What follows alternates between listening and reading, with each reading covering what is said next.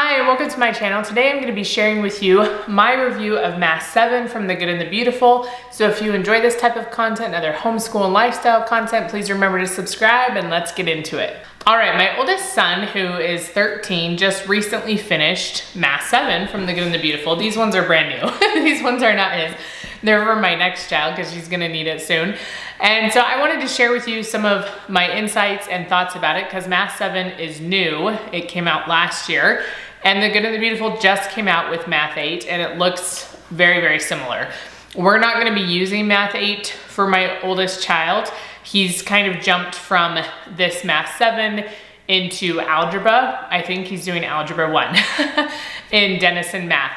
And so he kind of jumped to that. He was ready for something a little bit higher and harder. And I didn't know Math 8 was coming out right away either. I still don't think we would have done it with him. We might do it with some of my other kids that are a little bit ahead in math for their grade. But I'm like, I don't know. I have a 10-year-old that's he'll start Math 7 by the summer probably, because he's a few years ahead in math. So I don't know if I want to jump him to algebra the next year or if we want to do pre-algebra, which is the Math 8 from The Good and the Beautiful. So I haven't decided that yet. My husband and I are both math lovers. My husband especially, he has a minor in math and he just loves it so much. And so he's always like, give him more math, give him more math. And I'm like, I'm all for the math, but I also want to make sure that we're keeping it where they need it to be. So we have never really had struggles with math, which is something I want to start with because I know some people that have given reviews about The Good and the Beautiful, especially since they've come out with their Simply Good and the Beautiful math, talk about how they used to have struggles with math. It was lots of tears and it was just really hard. And I don't have that perspective. Obviously we have days when all schoolwork is frustrating, but we don't have specific moments where it's like, oh, we just really hated math. We switched it to The Good and the Beautiful and now amazing things happened. We have used the Simply Good and the Beautiful math almost from the beginning because it was available pretty early on. Probably second or third grade for my oldest is when we started using it. When I finally figured out what we wanted to do with homeschool. It took a few years because we started homeschooling him when he was in kindergarten. And so that's when we started using it. And so I have the rest of my kids, the 3 next children, and my 2 youngest will use it as well, but they're just not in school yet. But the 3 next children have been doing the Simply Good and the Beautiful math from the beginning. I love it so much. All of it. It's all great. My husband even gives really rave reviews about it, and he's a pretty tough critic when it comes to things, especially when it comes to math or economic things. He can be very, very critical about stuff. So the fact that he likes it is good. And so I wanted to just touch on a few things about Math 7 that stuck out to me, that we liked, or whatever, because it is slightly different than some of the younger grades in The Good and the Beautiful math. And I imagine Math 8, at least from what I'm seeing and the reviews I've seen, will be similar. And if you want a review or at least a little bit more information on Math 8, Ashley from Grace and Grit just posted a video, maybe last week by the time this comes out, if you want to go and get a little bit more information about it or at least see some of the pages or whatever. So a nice thing about this math, about Math 7, is it's split into 4 books. Because as you get into older grades, math books just get bigger. It's just kind of the nature of things. So Math 6 is 2 books. And then Math 7 is now 4 books, which is very convenient if you do quarters with homeschool, or even if you just kind of split your year into that and think about it that way, even if it's not really specifically planned, then you can just have them work on 1 book per quarter. And like it's a good gauge to, like, if we're getting through this book, that means we're doing a good job for where we need to be for the quarter. It's also manageable if you need to take schoolwork on the go or whatever. It's just 1 smaller book. I keep the other books that they're not working on in like our closet back here or stored somewhere else so that they don't have them all like in their drawer, because that would be a lot. And so I keep them someplace else. And then sometimes they keep them in their drawer once they finish a book, because if they need to go back and look at a concept, then they have the book already, because there's a lot of review and things like that, so they can just easily go back. But I do love how there are 4 books. So it comes with these 4 books, and then it comes with an answers and solutions guide. All right, I'm gonna just do a little bit of an overview of maybe what a lesson kind of entails. Sorry if my voice cuts in and out. We've had some sort of sickness. It hasn't been like crazy, but it's also been just a little bit weird. And so it's been more like in my lungs and stuff, but very mild. So I don't know. Anyway, and like it's mostly gone, but it's still just kind of a little bit lingering. So when you go to the first lesson, it will have a warm-up page, which is similar to the younger grades. They always have some sort of review, warm-up type of thing, just kind of get into what you're doing. And then it has a lesson. So with these, as with a lot of the younger grades as well, there are videos you can watch for the lessons. And so you can also just teach them from the book. There is a lesson overview in the book. You can just go through it. You can look at the lesson overview if you want to do that with your child, or if you want them to just do it by themselves, they could go and do that. Some of my kids have done that in the past. And with this math and with some of the younger grades math, I feel like they don't pay as much attention, or they just kind of skim through it when that's the case. And I don't have time to sit down with each child. That's the point of them getting a little older and more independent. And the math does get more independent. Like they don't need my help as much. They should be able to do it by themselves, so that I can focus on the kids that need me to read everything and try to explain things a little better and teach it to them. And so when I noticed there was little bits of struggles going on or missing similar things, I was like, how about we just watch the video lessons? And so now that is part of their assignment, is watching the video lessons. Again, you don't have to choose to do that. I just feel like they do much better when they watch the video. And there is a spot in here for video notes. So as they go through it and watch it, they can do the video notes, and it goes through the lesson, it explains everything. And then it just seems to have gone much better now that they're doing that. And then it will go into practice. So whatever they just learned in that lesson, it gives some practice problems. There's not a crazy amount, but I feel like there is a sufficient amount of practice problems. And then there will be review. And so some of the first ones obviously is more just practicing some of the things they would have learned before. And then as they get further on, the review will go back to previous lessons. Usually it will reference the lesson by the review. So if they aren't sure how to do it, or they can't remember, they can go back and look at it. And so my kids will be like, oh, I just guessed. I didn't want to go get the book. I'm like, no, go get the book. Like, you need to learn how to do this. It's important for your learning to be able to understand how you look things up, that sometimes you aren't going to remember everything, that you're going to have to put in the work to do it. You can't just guess and hope that you get it right. Okay, sometimes that works, but there's a lot of times it doesn't. So the review is really helpful. The Good and the Beautiful's math is all spiral approach, which I know some people prefer more mastery approach. We have done some mastery approach like at the very beginning of our homeschool, and I far prefer spiral approach. It has helped my kids so much. It's helped me so much. Like, it just is much better for all of us to have it this way. And so that's just what's worked for us. So that's like a basic lesson. And these lessons actually in this book, I feel like they go faster. I don't know if they're a little bit shorter. We'll see with my next child, because she understands math. It just takes her a little longer, but she also is usually more accurate. My boys will rush through a lot of things, and so even though they know how to do it, they tend to make more little mistakes, whereas she generally ends up being more accurate, even though it takes her a lot longer to do it. So for my oldest, who has already done Math 7, it was like 30 to 45 minutes, if that. It was very, very quick most of the time. And at the end of each book, they have unit reviews. So it has a whole bunch of games usually, so more like games type of a stuff, or logic puzzles or things like that. Like, it's incorporating what they learned, but they try to make it a little bit more fun. And so they can go through that at the end. And then there's an assessment, which I appreciate because then it can help you know if they really are understanding what they are learning. And then it, again, by the assessment questions, references the lesson.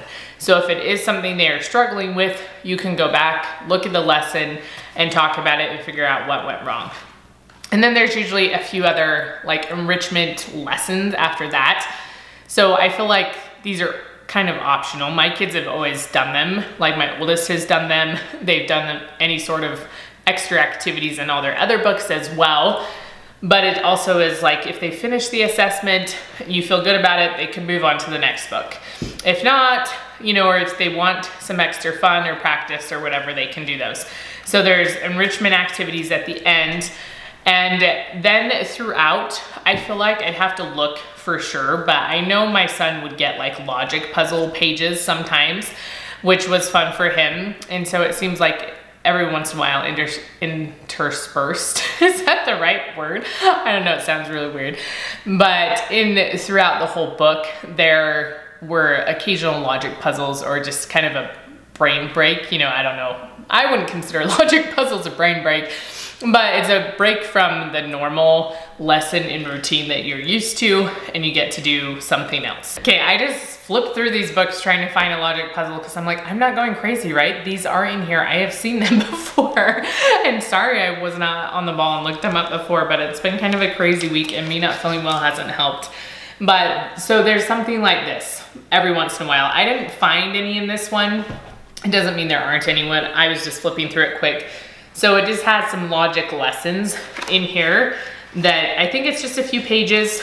So, you know, it has some of these, if you remember these types of formats from school, you know, the little puzzles you got to do and figure out which thing went with which animal or which person was wearing what, you know, or whatever by the clues it gave you. And so then almost, this is almost like a Sudoku type thing as well. So they have those every once in a while, a fun, like little bit different thing. And I just wanted to show you because at first I was like, am I just making this up? Let me make sure that I'm not making it up when I couldn't find a page, but I found one, it's there. So I think that's fun too, just to have something to change it up just a little bit. The last thing I wanted to mention about Math 7 that I love so much, that is like an absolute game changer for Math 7 and Math 8, is this answer and solutions book. This thing is amazing. This is for all the lessons. It's all in one book. And I love this. I wish they would do this for some of the younger grades. So like I said, my husband and I are pretty competent in math. He is way more competent in math than I am. But I can look at a lot of things, help my kids with a lot of things, but there are some concepts that I haven't done in a really long time, or if I'm just coming into their lesson and don't even know what they're doing, I'm like, wait a second, what is going on? It's really hard for me to know where to tell them they went wrong or how to do it or whatever. And so the other math units from the Good and the Beautiful, like the younger grades, a lot of them have solutions manuals. I wouldn't say all of them. I don't know if it's true that all of them, because some of the youngest grades, I don't know if they do. But I know as they got older, I have solutions manuals for a lot of those math, what do you call them, assignments. A lot of those math books, I have the answers manual for them as well. But this one goes through all the, like how to get to the answer. It gives you those solutions, which most of the time in the younger math books, the answers, it's just the answer. Occasionally it will have a little bit more work, probably because they were supposed to show something. And so it's like, this is the shown work and here's the answer, but a lot of times it is just the answer. So in here, it is amazing because it will go over, you know, some things will just have an answer again, but it has the warm-up answers that are at the very beginning of the lesson. It has the practice answers and shows you where to put them, shows you what you're supposed to do. If there's a certain way you're supposed to be working it out, it will list all of that for you and makes it so easy. So if I have a kid that is struggling and I don't know what to do, usually I send them to their dad. When I can't figure it out, I'm like, go ask your dad. But if I am trying to figure it out or my husband is not here, then for Math 7, this has been awesome to be able to look at it and to go through and be like, oh, this is how it wants you to do it. Or it just helps me if I'm trying to help them at a quick glance to be like, oh, okay, I understand now what you're trying to do. I just needed to see the process and now I get it. And so then I'm able to teach them. But this is, I feel like, super comforting for people. Like, it's helpful for me because I don't want to go through and do all the problems, even though a lot of them I could. But it's also very helpful for people that maybe feel not so great about math. Like, it's a struggle. I know it's a struggle for a lot of people. Math just has a bad taste for a lot of people, which makes me really sad because I love it so much. And I love it way better than like language arts types of stuff. And so this, I think, makes it so you can do math with your kids and makes it not so daunting of a task. This solutions manual is very, very helpful. And as far as I can see with Math 8, they did the same exact thing. And so I am just like, I love this thing. It is so, so helpful.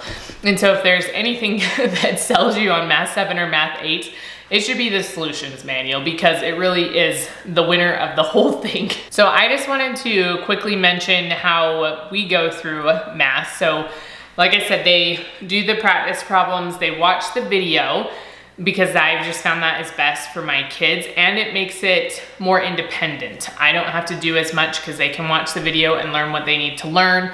Obviously, if I need to help with something, I'm here to help with something. And so they do that. They do their practice problems. This is all of my kids, okay, that are doing math, except my she's almost second grader. She's on third grade math. So she's in second grade, but on third grade math. They don't have video lessons yet for that age group. And so all that stuff, I work with her through that. But for my kids that do have videos, that's what they do. They do their practice problems, they do all their review problems, then they put their math on the counter, and usually I cannot grade it right away. I have too many kids doing too many things to be able to grade it right away. And so I will usually around lunchtime get to it, and I will grade it. And if they're around at that time, I might say, oh, look at this real quick and tell me what you did wrong. If they're not around, or if it's a little bit more involved, then I'll have them look at it the next day. But I like to have them, they have to go back and correct it. They have to fix it. That's part of finishing their math assignment, whether it's the same day or the next day before they start their new math assignment. They need to go back and fix what they did wrong. A lot of them can do it without asking for help. Once they look at it again, they realize what they did.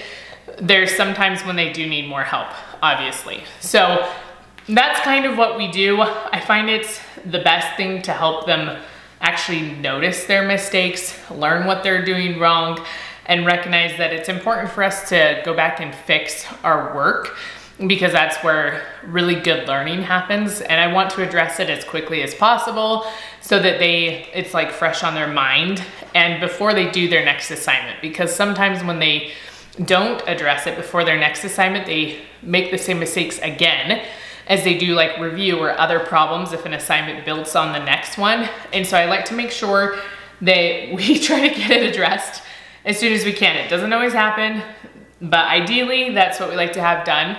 So make sure all their problems are done, and then I'll look over it, check it again. If everything's good, then they're good to go on that assignment and they can move on to the next one. So that's kind of how like we go through a typical math assignment. All right, so that's my review of Math 7. Again, this thing, I love it so much. The solution manual makes the whole thing worth it.